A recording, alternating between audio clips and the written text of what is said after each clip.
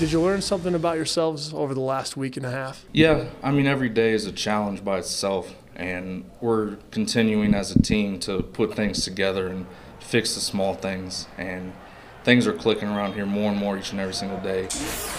How do you explain to people the difference between practicing well this year versus last year? I mean, it's definitely a lot harder this year, but it's different hard work. You need to go in there every day, and you need to accomplish something. You know, Coach Frost and his staff has taught me what hard work means. Where do you guys kind of fall on that spectrum? Is it an offense versus defense thing or not? Not at all. I mean, one team, one heartbeat. That's something we say quite a few times every single day, and we truly mean that.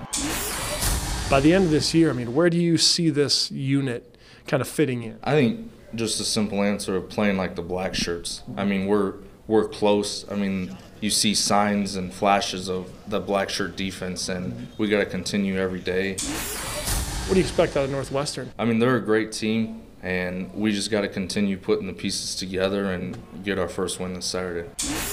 What do you do to get away from this game right now? You know, I got an 11-year-old brother I'm really close with, so he's constantly FaceTiming me and asking for advice with girls or with school or with football, so I stay busy. How weird is that for you to be in that role now? It's different. I mean, there's a 11-year gap, and you hear your parents and grandparents say, oh, you're growing up so fast, and you really don't, as an individual, realize that, and then you have someone really important to you that's younger, and it's scary how fast time goes.